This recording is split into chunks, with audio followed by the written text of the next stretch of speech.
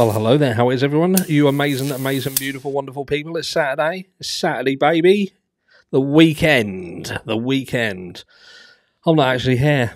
This is not actually live. This is pre-recorded because I've got to spend the day on the Air Force Base today. So I may forward some pictures out to the community later. But who are we talking about? We're talking about Jay Slater. That rhymed. God, I'm talented. Anyway, yeah, we're talking about Jay Slater, as they have come forward with actual pictures, the exact point of the plunge, the dive. And I don't mean like Tom Daly, I mean like fucking fall to his death. Do you know what I mean? But yeah, and this raises some questions, and we're going to talk about it. We are going to talk right about it, right? Because I don't know what you guys think. And later on, keep your eyes peeled, because I've got one more video touching on something else to do with how he ended up here. So, Jay tragedy, exact spot where Jay Slater plunged to his death is seen for the first time after it's pinpointed by sniffer dog search team.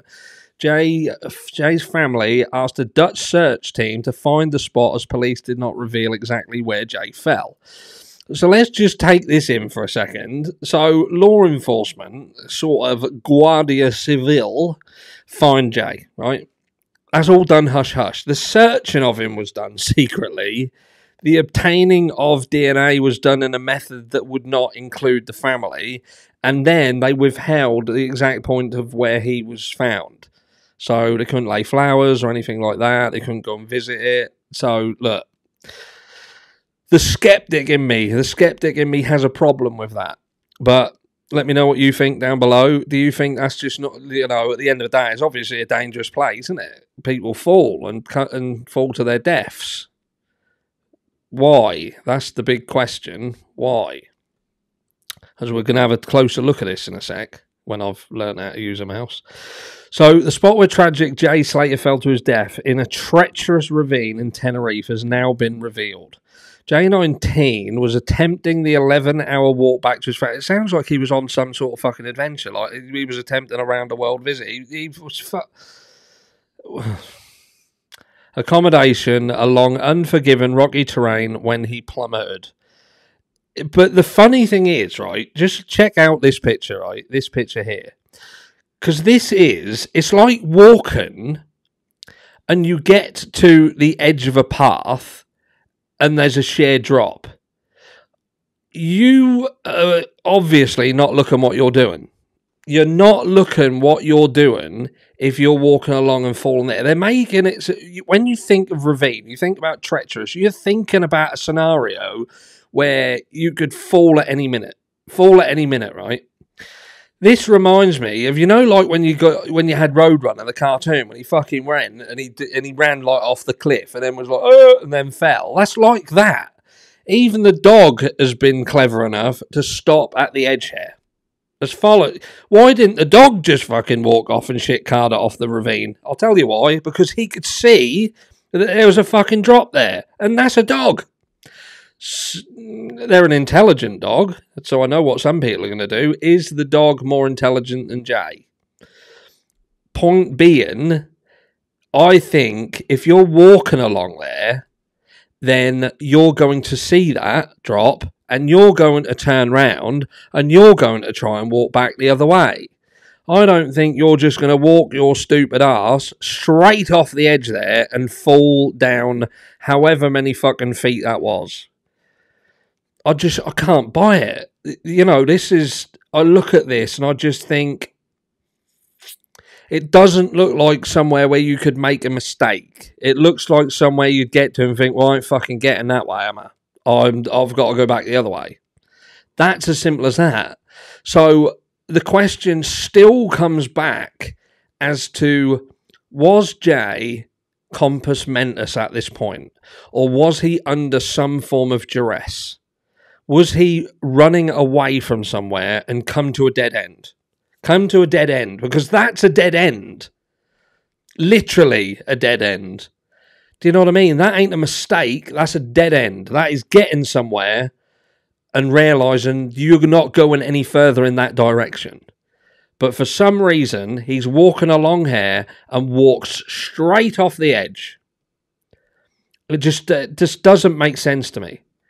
It just that just doesn't make sense.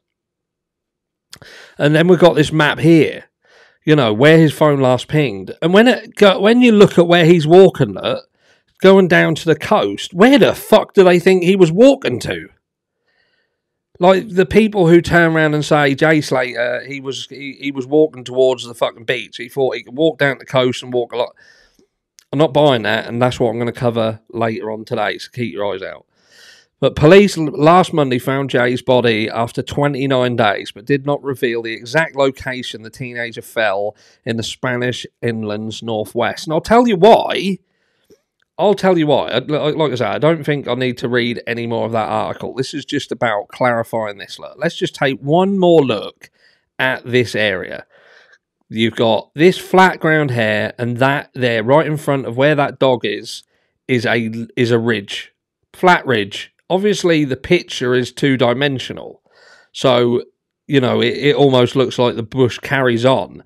But in a three-dimensional world, you're going to see that's a dead end.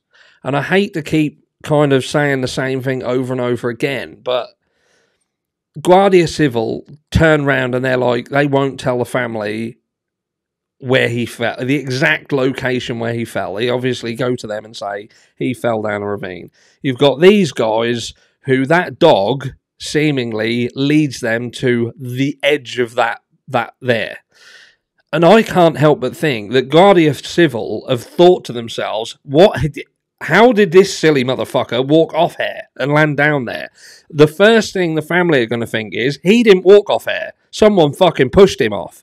And they had apparently spoken to the people who were the last people to see Jay alive and said that they were irrelevant.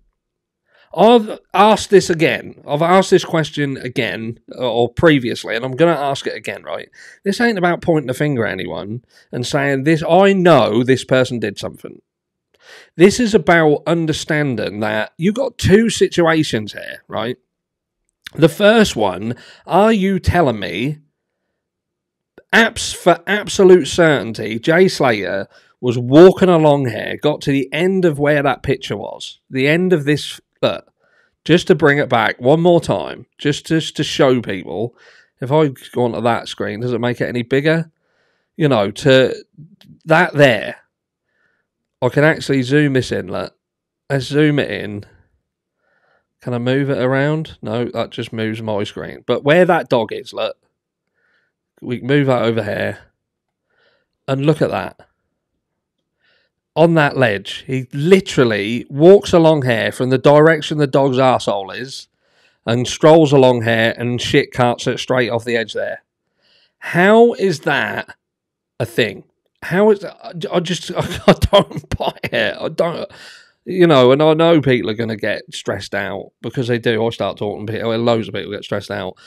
But I'm thinking, if this was my child, would I think to myself, well, he's clearly just walked off a cliff. That is literally like walking off a ledge, isn't it? He's walked off a ledge. He's not slipped. He's literally come to the end of a route and walked off.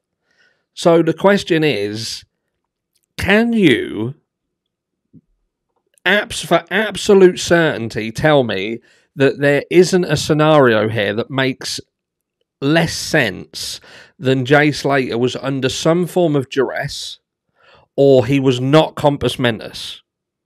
He was not compos mentis, and that meant that he either felt that he had to try and get down there rather than going back the other way. So that's your duress. I can't go back. I've got to go this forward. I'm here. I'm going to have to try and make this work. Or something was going on chemically to make him not understand where he was and what the perils of that direction were. And if that's the case, then someone should be held accountable. Someone. Let me know down below, and I'll catch you all in the next one.